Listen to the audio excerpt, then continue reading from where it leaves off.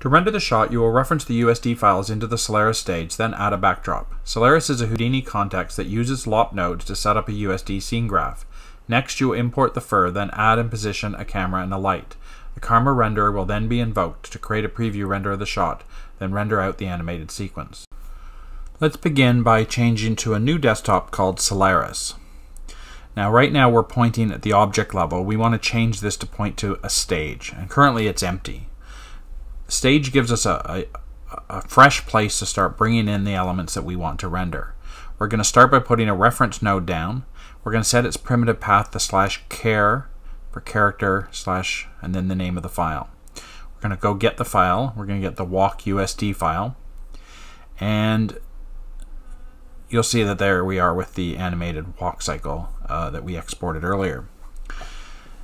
And we're going to set our timeline to go from 10 to 50 because that's what we're going to want to render out, and we'll just work from there. So here we have the scene graph. This is how USD organize things. You see inside there we have all of the different parts of the character. Because we named those different parts, added a name attribute, they come in separately, and that will help us in the assigning of our elements. So we're going to put a material library node down, and we're going to go to the material palette, and we're going to add some materials. So we'll put a principled shader down. Actually, we're going to put 5 of them down, and we're going to set them all up to be the different materials we need for the character. So let's just quickly rename this. So we're just going fur dude, body, matte. Then we're going to do one for the eyeball, fur dude eyeball, matte. And then we're going to do the eyelids because they have their own texture map. And then we're going to go and we're going to do the teeth, which we're going to make sort of like an off-white. And then we're going to do the tongue and gums, which will have a reddish color. So you'll see that in the scene graph, once we've added these into the material library, they're also part of the scene graph here. And what we can do is, let's select the body one. We're going to set the base color to 111. That's always best when you're assigning a texture map. And then we're going to go in and we're going to go to /text and bring in skincolor.jpg. Now, this doesn't assign it, this just creates it. We'll do the assigning in the next step. We're going to set the roughness to 0.5, reflectivity to 0. This is mostly underneath the fur anyway. And we're going to do the same with the eye color. We'll set the eyelids, again 111 is best, and the same numbers for there. And we forgot to set 111 for the eyeball, and this time we'll leave the reflectivity on because the eyeballs will have a little more reflectivity. For the teeth, we're going to create sort of an off yellow color. This doesn't have a texture map, we're just going to have an off yellow, and reflectivity is good there. And the last one, the tongue, we'll just make that, and gums, we'll make that red.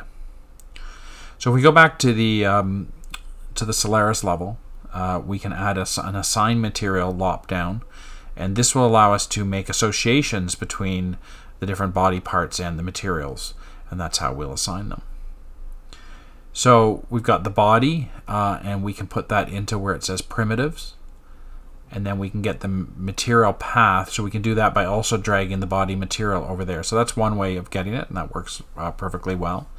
Another way to do it is to click on that arrow and then go into 3D view, select, for instance, the eyeball, press enter, and there we go, and select this, which brings up this pop-up menu, and from there we get the eyeball matte. And we bring that over and press OK. And that assigns it. And so we've got to keep pressing plus here, and we've got to keep doing, we'll do the eyelids. Make sure the 2 of them are selected so they can assign more than one thing with the material there. And then we'll go in, get the materials, and get the eyelid. And we can do the same with the teeth and the gums.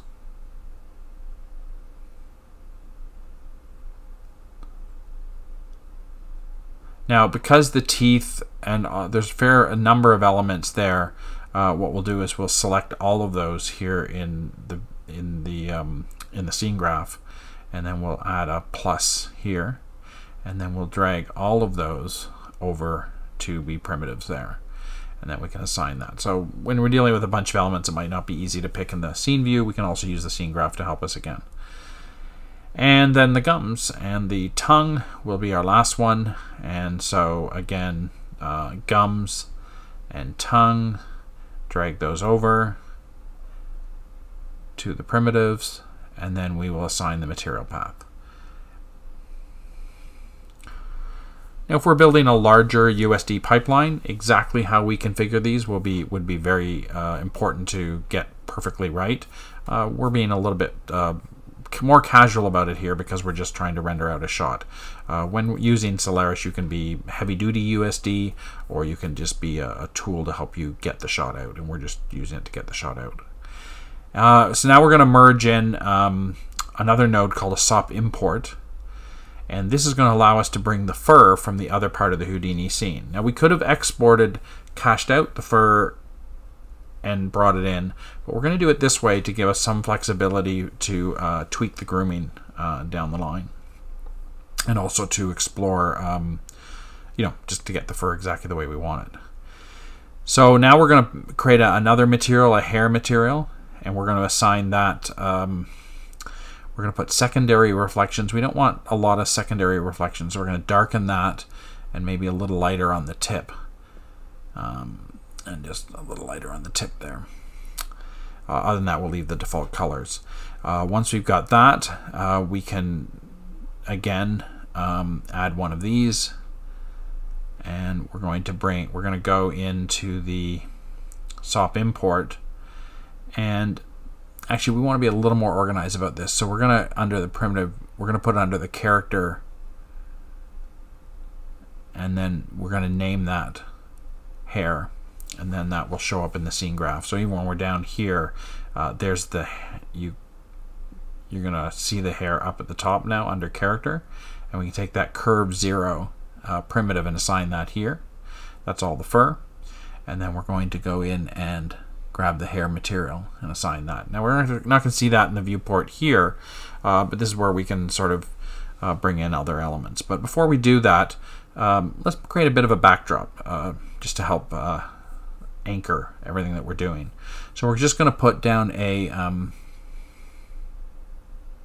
grid node, which creates what's called a SOP create, and inside there we can just manipulate this grid that we have to get what we want. So we're going to make it a little bigger. We're going to then add a bend SOP underneath it, and this will have an intensity of, let's bend it at 75. Sort of going the wrong way, but we can fix that in a second. We're going to go capture origin -10 and direction -1, and that gives us sort of the backdrop that we're looking for, and a length of 10 to sort of soften that out a little bit. Then we'll put a subdivide node down, and that'll just allow us to add a little bit more detail. So once we have that, we might want to rotate it. Let's try 45 degrees. Let's get in there and look at the walk cycle. Oh, he seems to be walking the other direction. So you know what? We're going to change that, and we're going to make that -45. I think might work better, just so that the backdrop's behind him as Verdude is walking. Excellent. So the next thing we want to do is set up a camera. So what we're going to do is we're going to turn off the fur just to make it easier to pan around and get this working. And then what we'll do is we'll just set up the start frame. And what we can do to set up a camera is sort of get the view the way we want it here in the 3D view, and then we'll be able to, when we do the camera, we can control click to get the camera to pick up that view. So we control click on the camera, and there we go. So now it's picked that up. Now if we still aren't happy with the results, we can press the little lock icon there and continue to tweak and explore the possibilities here. So if we go back to frame 1, okay, we want to make that a little bit over there. Okay, that's getting in the zone. Maybe we just want to see a little more of the front of the character at this point. So there we go. Move that over check the beginning and end frames, and once we have what we want, then we're ready to go. So we can bring the fur back, and once we've brought that back, now we can invoke the Karma renderer, which is a special renderer designed to see USD. Oh, before we do that, we of course need a light. So we turned the unlock off, tumbled around to get where we'd like the light to come from, and we're going to control click on the area light to put an area light into the scene. And you'll see that it's looking down at the character, and then the light has some various properties of its own. You can try maybe a little more intensity, 1.5, there we go. Now go back and look at the camera. Now we've got our light, we've got our elements, and we can now go in and invoke the Karma render.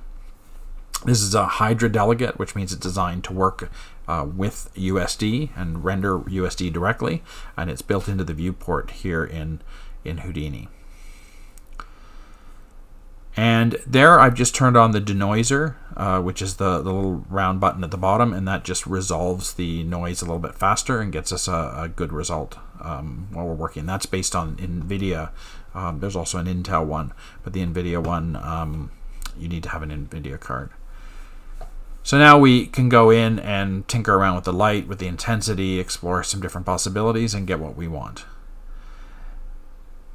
Now, once you've got everything looking the way you need it and you want to see what the sequence looks like, you can set up a Karma node, and this is where you have render settings. Normally your render settings are under, for the viewport, or you have to press D to get your display options, and then you can set them up.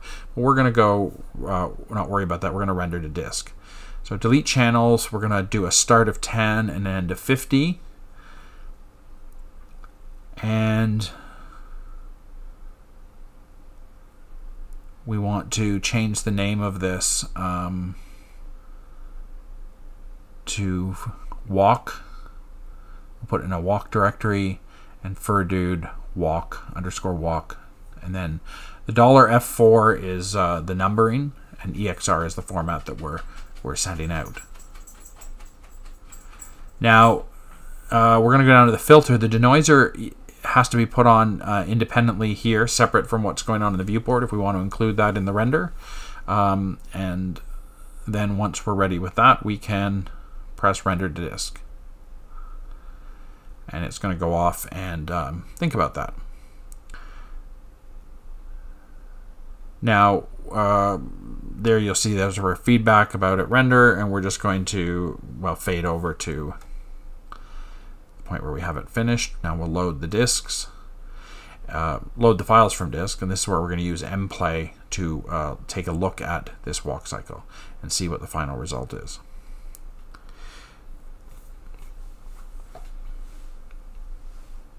And there we go. So now we've got him walking. You see a little bit of the dynamics in the fur, and there we go. Mission accomplished. So this is, so far in this lesson, you've rigged the character, you've set up the fur, you've set up the materials and rendered. So you've taken this character through the complete pipeline, which is great. Now, of course, you never get it right the first time. You want to go back and make changes. So one thing we can do when it comes to the fur is we can pin this viewport in Solaris on the stage, and then take the rest of our network and go back to, let's say, fur grooming, and tinker with the grooming. Now, it's just, my computer's a little slow on resolving, so just go I can just go back to GL, get it where I want it, and then kick Karma back in. Okay, so now that that's there, what I can do is go to the object level, and we can go back into our grooming.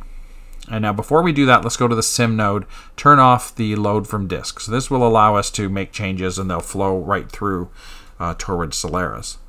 So we're going to go to the guide process, and let's change the maximum length to 0.08.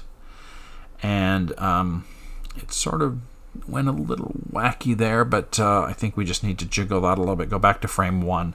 Going back to frame 1 will allow us to just do the tweaking, and then later we can play it back. Increase the bending on that to go a little bendier with the fur. a lot more frizz, get that in there, and then maybe tighten up the clumping. So we can go in and oh, let's add a little more frizz. Yep. And then the hair clumping, we're just gonna basically, you know, put more of them in there by reducing the clump size. And there we go. So now he's looking a little more groomed, a little tighter hairstyle, and that can come back and we would be able to render that. We could also go in, for instance, the materials and maybe go to the fur and let's explore some different colors for his fur. So maybe we want to make him a little more purplish, more colorful monster. And that's certainly an option as well. And then once we have all that, we can go back to our camera and we would be able to re-render maybe at a higher resolution, maybe increase the pixel samples, maybe we could go like 128, and then sort of go from there. So there you go. You've completed the Fur Dude exercise. Congratulations, and I hope this is your first step into enjoying KineFX and what it can do for you.